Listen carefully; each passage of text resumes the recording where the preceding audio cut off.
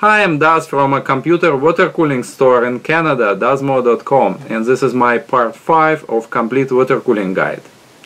In this video I would like to talk about selection of graphical card blocks and, if I have enough time, to touch motherboards. This subject very similar to the subject that discussed in part 4, how to select your CPU blocks.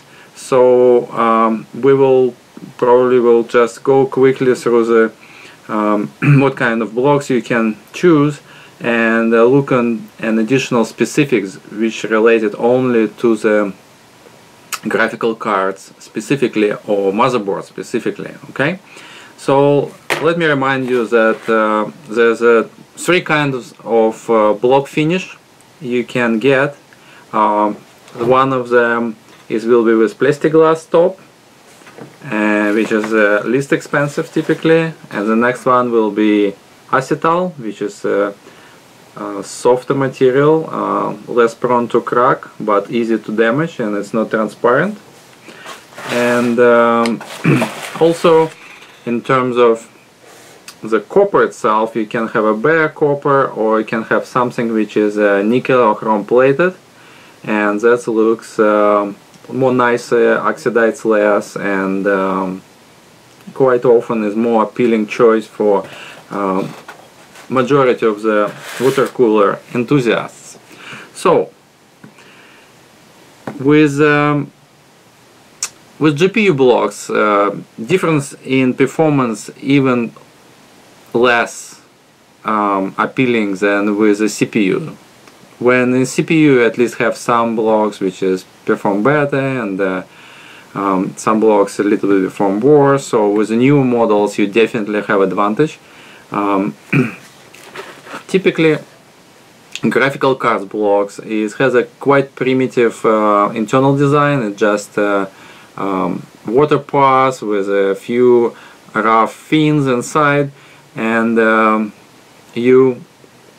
whatever you choose, more likely performance will be very similar. So again, I will tell you, don't sweat too much. Select your block based on how it looks, and if you look plastic top or fully metal block, and just make a designer decision here. What you need to pay attention is not really technical details. The most complicated part of selecting GPU block is actually compatibility. When for CPUs you pretty much cover it. It doesn't matter what kind of motherboard you have or CPU type. It's almost guaranteed that you can water cool. You can water cool Xeons and AMD and i7 and i5 and all the quads, and its mounting is available. It's not an issue. With graphical cards, it's the biggest gamble for your build, and I would say that it's not obvious, but if you decided that you're going to water cooling and you know for sure that you would like to water cool your graphical cards, instead of buying graphical cards and then frantically looking for which blocks will fit it, I would suggest you to go opposite and save you a lot of trouble and wasted time. So select the block you like and for the type of the card you're looking for, and then purchase the manufacturer which has a block available. The problem with the GPU blocks that the bottom part of the GPU blocks is like a glove, and it's make specific carving of bottom part is made specifically for the circuit board of the card. So when, let's say, NVIDIA issued new card and say, okay, this is a standard design which is called reference design, so people make the carving exactly made for this design. So when you put the card on the block to cool it off, it's no obstacles, it just sit on it and fits perfectly. Then what's happening all the time with GPUs, that EVGA or Asus decides they do something, some improvement or whatever reason they want to do that, they move one single capacitor or whatever other electronic component 2 inches away on a motherboard, and what's happened, you try to put your block and you hit the obstacle and everything doesn't fit perfectly. So the compatibility issue for the GPU cards is the most annoying, most difficult subject to deal with when you're trying to watercool your card. So again, make yourself a favor. You have an idea which card you want. Now check out if actually you can watercool it. The only exception of this situation will be if you will use a non-full cover block. What I mean by that typically what most people prefer to buy, they buy blocks that's specifically designed for this model. It fits this model perfectly. It covers your main chip, your VRMs and your memory, and so in one solution you cool it off and get a good result. For people who have non-reference design cards and can't find full cover block, it's not end of the road. You still can put only specific block similar to the CPU block just on the main chip and cool it as similar to CPU. And the rest, you have no other choice just to put a bunch of heat sinks all over the place and blow air on it. So this is a half, so to speak, water cooling solution. You cool effectively with the water, only the biggest chip on a circuit board, but everything else is still air cooled with the heat sinks and fan which goes. So it's getting least and least popular. I would say for every full cover block sold, or I would even say for every 100 full cover water blocks sold, you have probably one block which is universal, so to speak. So you have some universal mounting that goes to any kind of block, because all you need just match 4 holes on a circuit board and have enough square footage of the bottom of the block to cover the big chip. That's all you need. So it's relatively easy. You don't interfere with any other components. So that's possible, but this is a last resort, so to speak. EK actually trying to change this a little bit. They released very advanced Supreme HF based version of universal block, so you can cool your main chip on the card is really efficiently, much more efficient than with the full cover block with just a basic water chamber. But it still leaves the question open what you do with the rest of the components, because the rest of the components you still have to put a bunch of heat sinks and blow air on them so you can keep the rest of the card cool enough and it won't be overheat in other parts of the card. Okay, so that's pretty much what I wanted to tell you about the graphical cards. Make your homework, don't rush and buy. First check out if it can be water cooled. Your best bet is go to EK water blocks configurator on their website and check out if full cover block is available for you. EK, the biggest manufacturer of the graphical cards, they cover a lot of cards that other people don't cover. I would say that for the rest, like coolants and heat killer and XSPC, they're only making blocks for the hottest mainstream cards. Like 480 was issued, obviously is very popular card and a lot of people bought it, so a few manufacturers come up with a version of that card. 580 is the same story.